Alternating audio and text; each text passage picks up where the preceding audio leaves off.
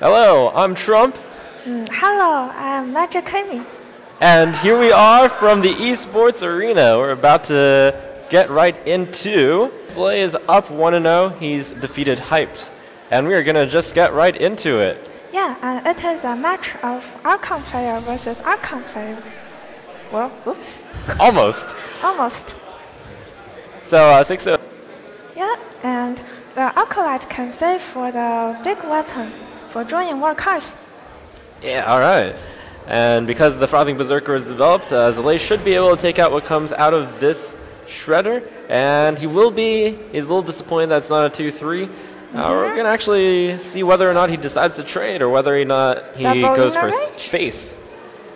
How about double in the range? That would be very aggressive. Yeah, very exciting play. That would do 9 damage. Wow.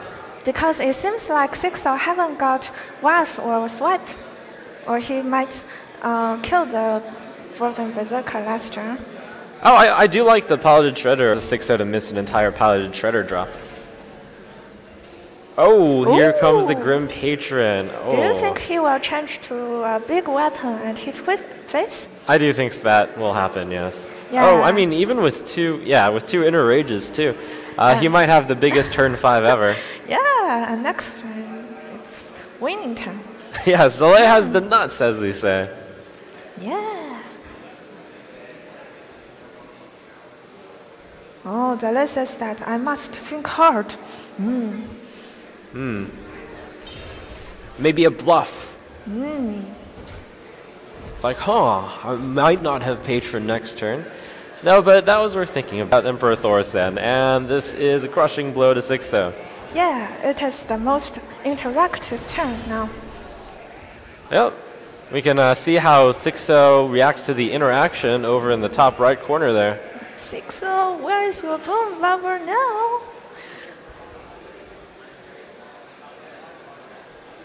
Do you think he will play the combo to clear? Play what to clear? Combo. The combo. Yeah.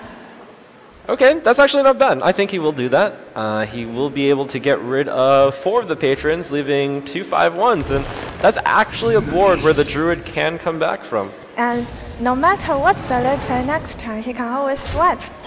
That's right. No way addition remaining is the 1 Frothing Berserker in his hand. It's okay, as long as 6-0 don't draw Ancient of Lore. Oh. Oh, oops. Oops. I shouldn't say that.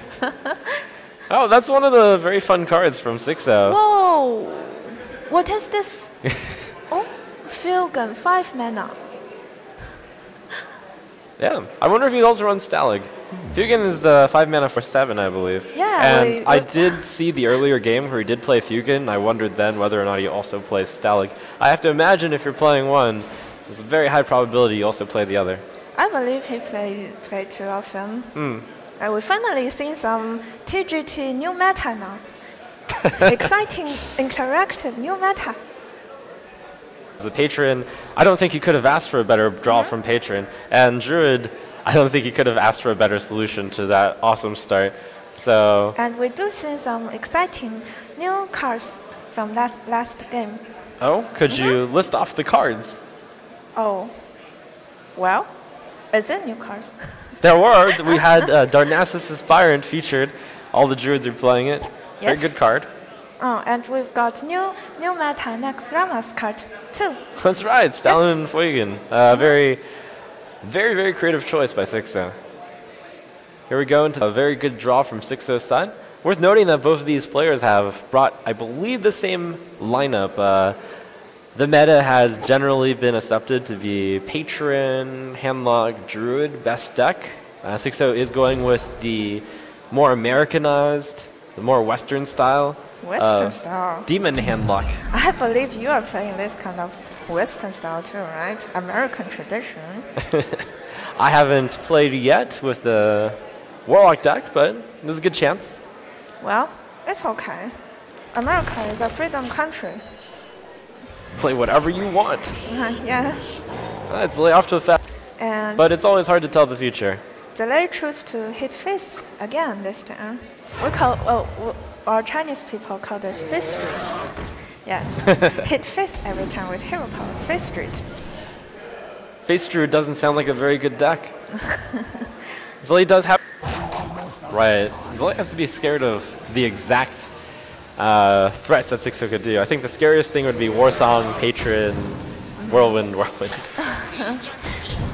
Oh, he's thinking about saving the taunt. Will he get punished? Unfortunately, no. No punish. I'm excited to see him being punished.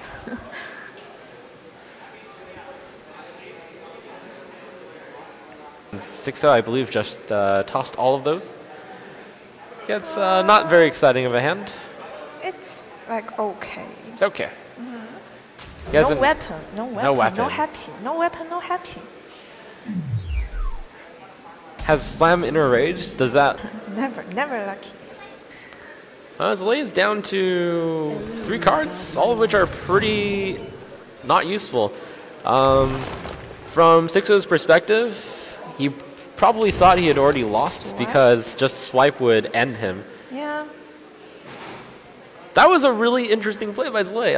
I don't think I've seen this play very often. You play the Darnassus Aspirant to push yourself up to 10 mana, so then you can play the Wild Growth and draw a card. Oh, this is a pretty normal play from is it? Okay. a traditional Druid. I think that's the first time I've ever seen that play. Oh, congratulations. Welcome to Hearthstone. Wow. Wow. BM.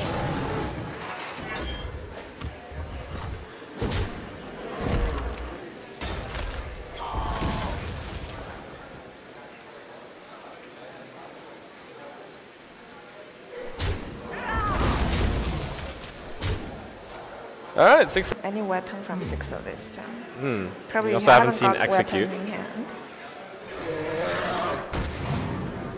Oh, Ooh, great card. 4. Yes. This is a huge draw. Huge draw. Huge draw.